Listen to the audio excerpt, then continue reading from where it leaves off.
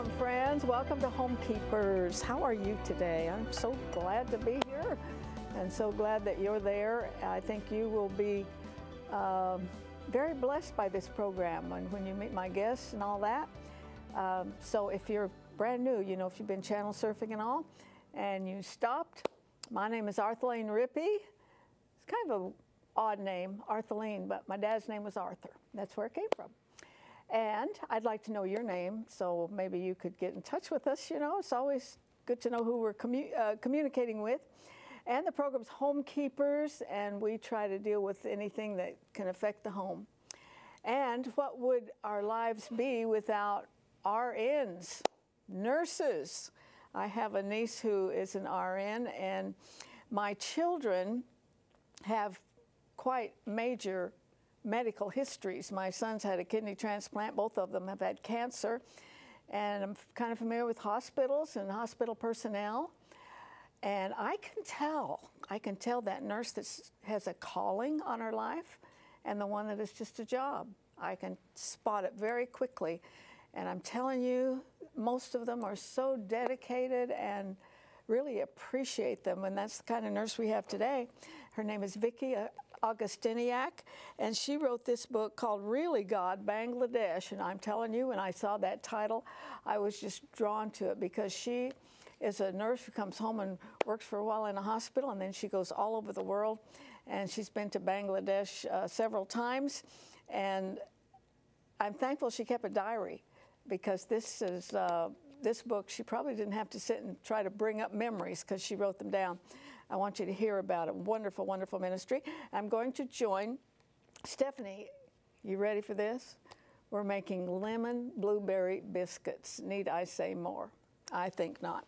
Before I join her, though, I want to one more time offer you this book, Personalities in Love. I'd like for people to read more than they do. Turn off the TV. You know what I'm saying?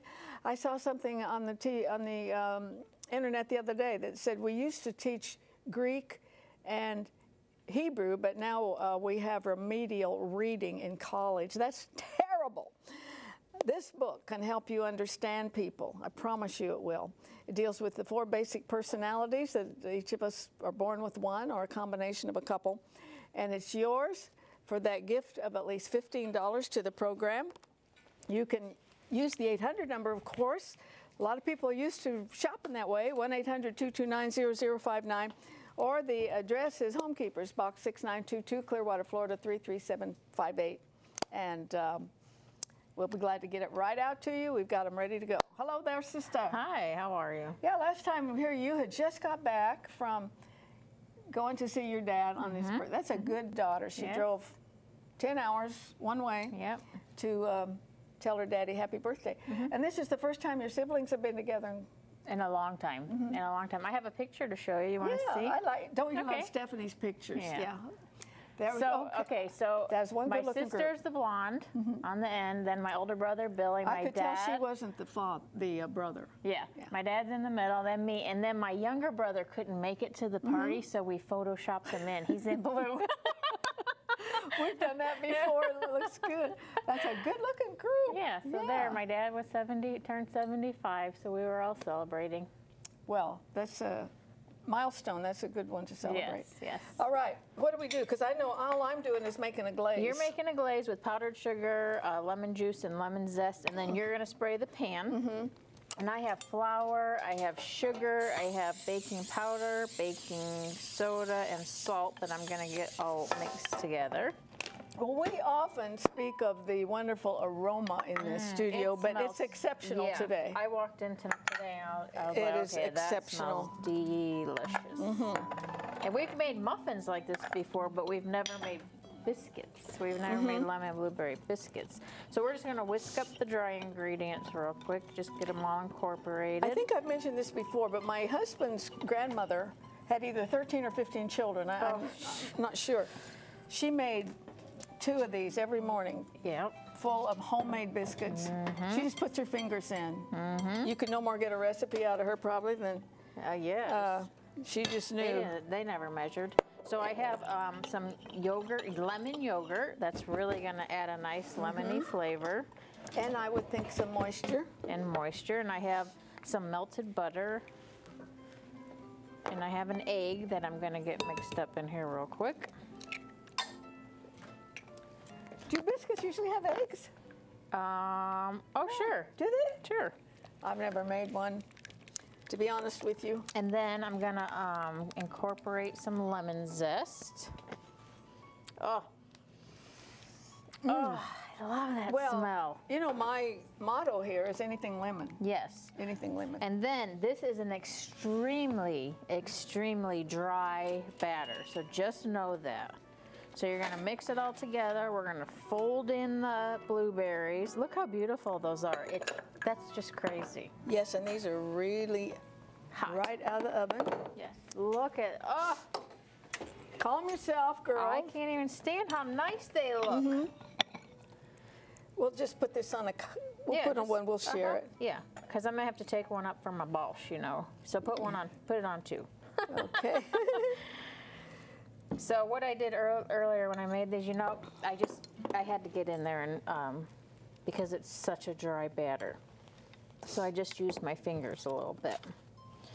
And then we incorporate the blueberries in gently, and then you just, it says 1/3 cup, you should get a dozen. I got 11, but. Well, 11 yeah. what? Biscuits. Oh, okay. Yeah, you should get a dozen, but I must They're have good made size? them. Yeah. That's so delicious. That smells so good. I'm messy now. Please talk, because my mouth's full. Okay, well, I'll tell you, we went on vacation, you know, I went on vacation, and the whole weekend was around food. So now I'm trying to really watch what I'm eating, because everything, everything we did. You have been told, time for feasting and a time for fasting. Well, we feasted like kings, let me tell you. And it was so nice because Monica, our station manager from Nashville, came because we were so close, and she brought me White Castles. Yeah. Got people here, and there are no White Castles around where we live. No, and you either love them or hate them. There's no in between. I don't think I have any desire for them. Maybe if I tasted one. We loved them. So my dad and I just loved Weren't they them. kind of dry when you got them? And no, she had put them in the trunk and put a coat over them to kind of insulate them. So they were good. So anyway, then you don't roll that out or anything. You just drop it. You just drop it. Yep. Incorporate fold in the blueberries gently, and then just 1/3 cup each, and you plop it on there. Wonderful. No rolling. No. What a treat. What a nice addition to any meal. So if you would like to have this recipe, we'll be glad to get it out to you. Information's coming on the screen, and the best way is to email it, really. But we'll send them out if you write to us. There's no charge. And I want you to stay and meet Vicki. You're going to love her story. I promise you.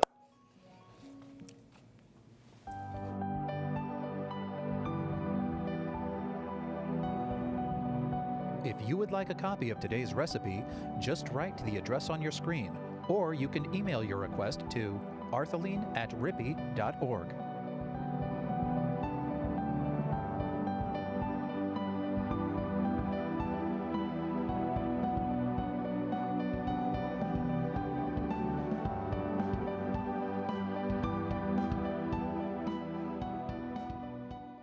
All right, I am so very happy to introduce to you Vicki Augustinak from Michigan, right? Detroit, Michigan. Beautiful state. I've been there many times. Just gorgeous. I've always wanted to go to is it Mackinac or Mackinac? Mackinac Island. I've always wanted to go there. Have you been there? It's right above the. Oh yes, many times. I do want to go then, don't I? Yes, yes. Beautiful, very beautiful. Your book. The book title just grabbed me as soon as I saw it, because it gave a message. You know, God, if you're going to send me somewhere, Bangladesh probably wasn't my first choice. Is that true? That's actually true.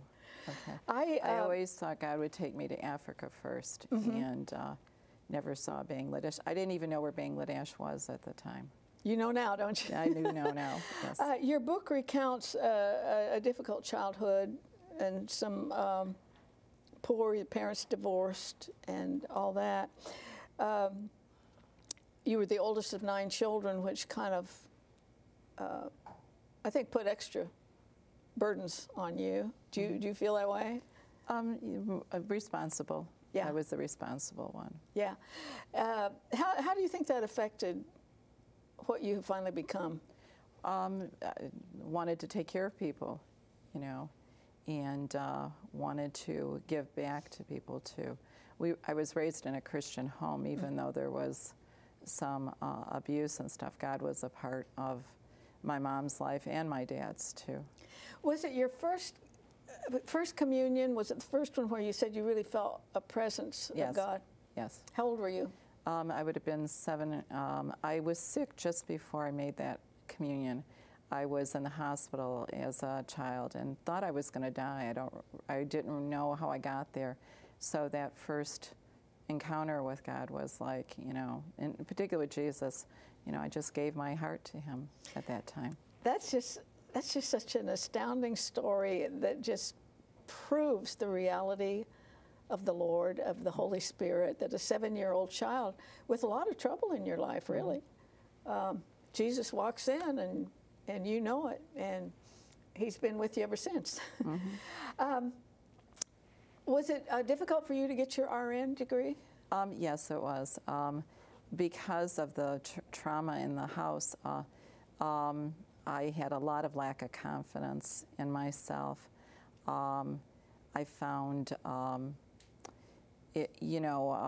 just unsettled. As a matter of fact, I saw a counselor during nursing school because I was having trouble leaving my family and what was going on with them and concentrating on school. Because there were probably things going on that you felt, well, maybe I could help. You know, you had this responsible,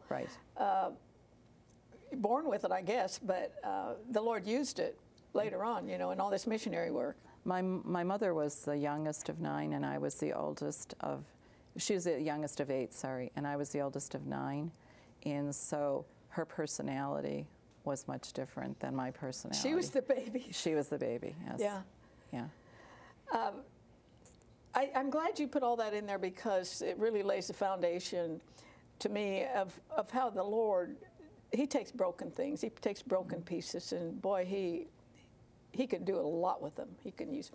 And you got married. You went through engaged encounter and marriage encounter both. If you hadn't gone through the engaged encounter, I've heard of marriage encounter, but not the other one. But I suppose they're we were brothers. Blessed. My husband and I.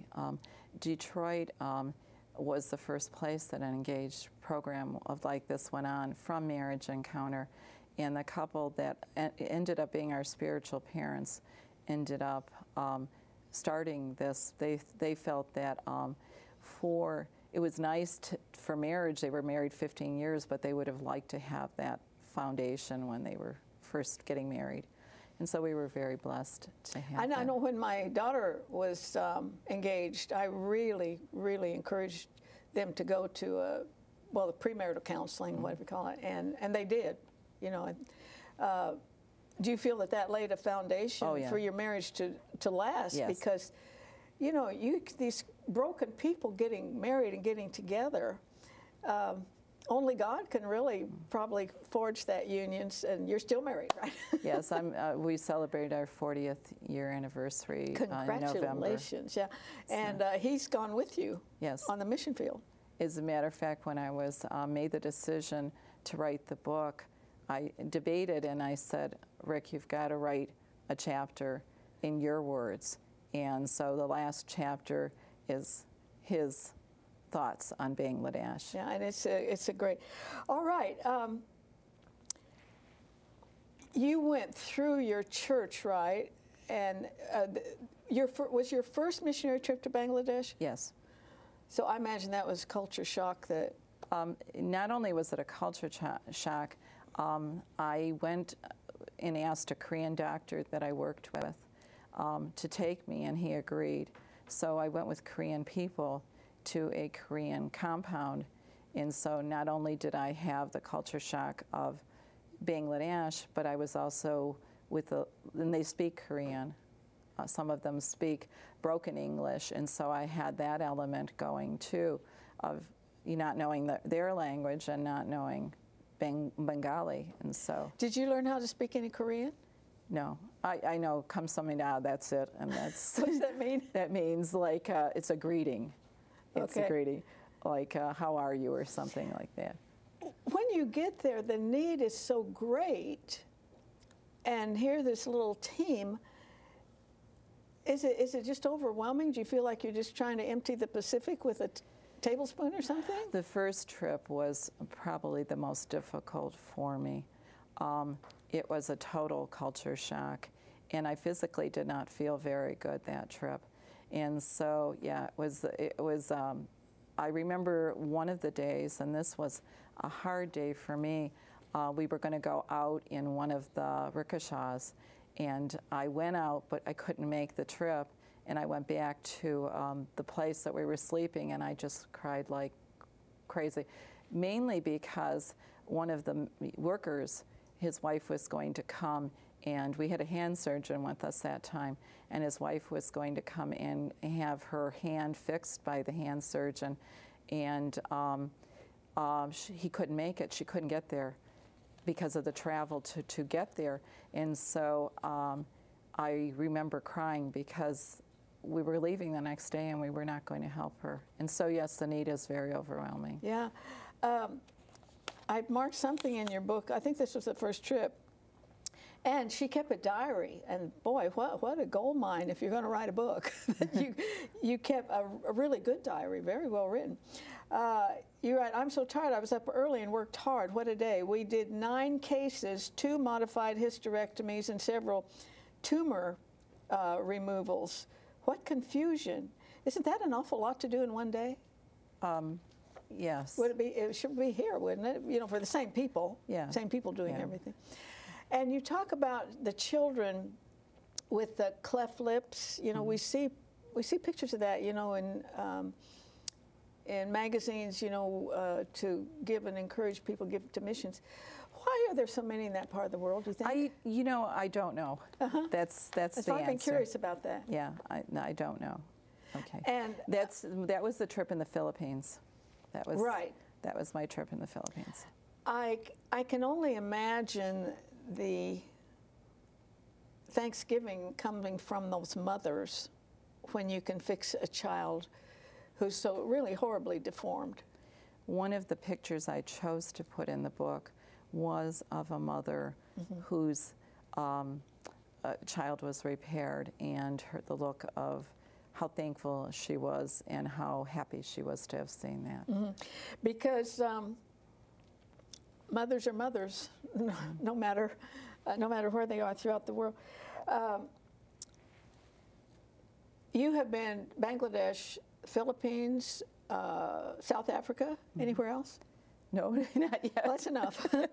Not yet. How do you plan these things? You go for a certain amount of time, and then you come home and you work in an American hospital. How long are these trips? Usually about 10 days. They're short-term missions. They're done by a sponsoring church. When I go to Bangladesh, it's a sponsoring church is the Korean Methodist Church. When I've gone to the Philippines, it is Filipino Medical Association of Michigan. Again, a doctor I work with got me I got contact through her. And South Africa was a doctor that I'd gone to Bangladesh, asked me if I would go to South Africa with a non-denominational church, Kensington Church in Detroit, which actually has branches down in Florida. Sounds like the whole body of Christ getting together. I mentioned to you earlier, I said, I think that makes Jesus real happy when his people get together. Which part of the world is the worst? Is it when it comes to the medical needs of the people? Probably what we see in Bangladesh would be my take. Not even just the medical, but the spiritual needs of the people too. I find the areas that we go in Bangladesh are the remote areas of the country. Probably when you hear about the floods in Bangladesh, that's the areas that we're going in when the monsoons come. And there is not doctors there. When we, and I put this in my book, when we were on my third trip there, we were in a car accident on the way out of the country. And when that happened, we went to a hospital. One of our nurses was hurt, a fractured hip, and needed. You were injured also, weren't you? I had soft tissue injury to my ankle, but I minimized that because she was So hurt. what would it be like to be a patient in a hospital there? When we were about 2 hours outside of the closest hospital. So we did go from from 2 vans to 1 van. And we all got together, and we had to take our luggage too. And she had to be laid flat. And it was about a 2-hour trip to the hospital. All the time, she was moaning, we were holding her hip. And all we had was a bottle of Motrin between all of us. What a bummer. You're going over there, you know, to help heal the people, and then you get hit yourself. If you just tuned in, I'm talking to Vicki Augustinak, and she's written the book Really God, Bangladesh. She's a missionary nurse who's made several trips overseas. And Vicki, I'm a pastor's kid, and I remember so well when the missionaries would come and tell their story, and they'd bring their little artifacts and things. And always, I think I always had a heart for missions. But I think medical missions is such an open door. Perhaps you can walk through those doors where maybe just a minister couldn't into some of these countries. Now, you've been to Bangladesh how many times? 5 times. Five times. I was scheduled to go to Bangladesh this January. We were not able to go because it was they had their elections and there was rioting going on in Bangladesh. So we were like 10 days away from going on our trip. We had to cancel. We have postponed, I shouldn't say cancel, we keep saying we're not canceling that trip. We have postponed the trip to October. And so, as of right now, October 29th, we'll be going back. So when they have an election, they have riots to go along with it? They have been, yes. They have been. That's really too bad. Since you've been there that many times, how has India changed? Because I read information that it's got more capitalism, it's rising out of the extreme poverty that it has had in the past. Have you noticed that? I have noticed in Bangladesh some changes. The first trip that I made, there was not even a street light in Bangladesh, and there was more squatters that we saw on the streets and stuff. The last trip that I made, there was improvement. I could see some modernization of the country, which I was very pleased to see. Is there any poverty here to compare with what you saw there? I don't think there is. People here in this country have told me over and over again, well, why don't you do stuff here? People need stuff here. They have toilets here. You know, we have an abundance of things that we don't even appreciate and we crab about it. It's not like that there. What about running water? They have well water. Most of them do not have running water. And in the area that we go, because it floods, they're nomads. So they will build their little tent or they have their little boat and then they go to and from different areas when the weather gets worse because there's no homes for them. What's it like spiritually when you're there? I know that you've written about morning devotions and singing, and is there a presence there that's just a little bit more in tune maybe than we have here? to be very careful in Bangladesh. Okay, this is not it's a Muslim country, and they do not want us openly proselytizing. Yeah. So we, in the compound, I call it a compound, but in the area that we're at, we're able to, you know, have our own devotions, and we're able to, and so that's a really bonding thing for all of us that go together. You know, and it helps when we see things that are very troubling outside. Yeah. Now, how many trips has your husband gone on? 3 trips. And what does he do? He's not a medical person. He's a computer programmer, and so he has helped to get them online and stuff like that. As a matter of fact, just before I came, he was telling me that one of the young men that he actually was working with in Bangladesh, he saw him on Facebook the other day. So small world, huh? Small world, yes, small world. So that's a way of them, getting to the to be modernized, to be, it's not just medical mission. They have a school and farm community and stuff. They're trying to help the people. How has this this whole thing changed your life? It's changed my life in ways beyond that I can explain.